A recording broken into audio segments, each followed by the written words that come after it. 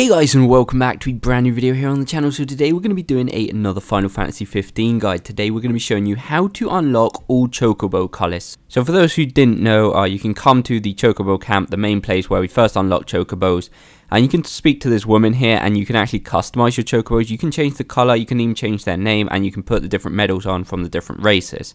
So I'm going to be showing you how to unlock all the secret colors that you can unlock. So to do this, you have to find some pairs. Each pair unlocks a color, and to get these pairs, they are hidden in the races we do. So today I'm going to be showing you where those 7 secret pairs are. So for the first pair, which is the Sealdallies pair, which unlocks a shade of green for the Chocobo, we're going to do this against Prompto.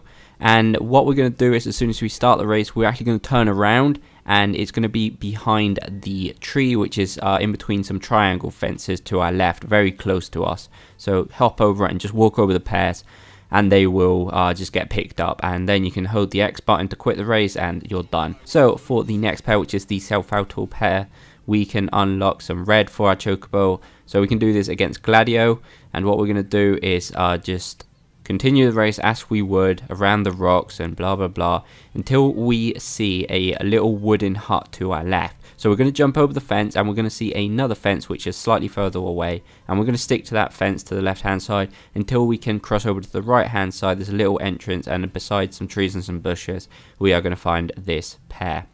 Next up is the hand pair, which unlocks like a type of turquoise for it. So to get this pair, we have to go against Ignis. And what we're going to do is kind of turn around and go backwards towards the top. We're going to cut across the track, and where there's kind of 2 really big fattish kind of trees there. You can tell what ones they are.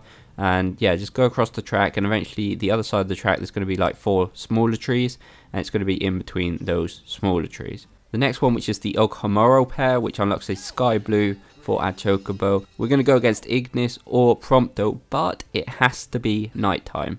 Just make sure it's nighttime, if not this pair will not be there. So what we're going to do is we're going to turn around and go all the way back to the entrance, and it will be there beside the sign.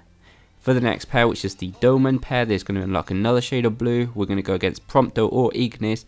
This time it has to be in the rain. If it's not in the rain, it won't appear. So what we're going to do is go back to the first one of those big trees we mentioned last time, cutting across behind us, and to the right of one of those big trees there's going to be a few rocks, and it's going to be in between those rocks.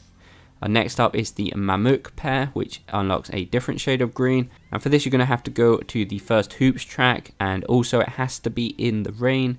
And this time it's really right next to the start. You just jump over the fence or the wall, and it will be in a bush. You can't really see it, but it's in a bush behind one of the trees. And for the last pair, which is the Vow pair, which unlocks some pink for our Chocobo, we're going to go to the second hoops track, which is the Rocky Road one, and it has to be nighttime.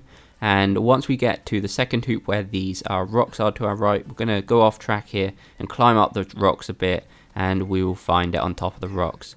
So yeah guys, once you've done that, you should have all kinds of different colors for your Chocobo. And remember, you can change the name, put different medals if you won races. That's really cool. And yeah guys, hopefully this was helpful. If it was, please go like and subscribe. Remember, you can follow me on Twitter. You can support the channel more directly on Patreon, which is much appreciated. We'll see you next time guys.